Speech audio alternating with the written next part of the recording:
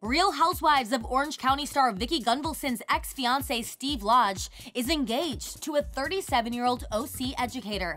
People can exclusively report that the 63-year-old retired police officer who ran for governor of California in the Gavin Newsom recall election in September of 2020 popped the question to Janis Carlson last month. Lodge shared in a statement that he asked Janis on December 20th if she would marry him, and she, quote, happily agreed.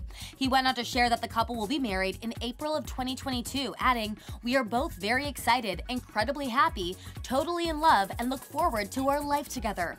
Carlson is a third-grade school teacher. The pair went Instagram official with their relationship on Christmas Day, after dating since September. This will be his fourth marriage and her first. Their engagement comes just 3 months after news broke that Lodge and Gunvalson had split. They had gotten engaged in April of 2019 after 3 years of dating. Lodge told People that he and Gunvalson split in December of 2020, though she appeared by his side well after that while he was campaigning for governor.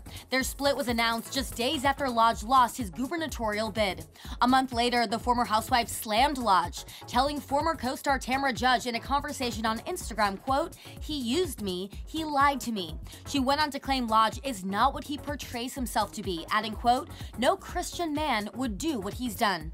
In a statement to People at the time, Lodge denied his ex's allegations, saying in part that the, quote, "absolute lies she is now spreading on social media is very disappointing and disingenuous, to say the least."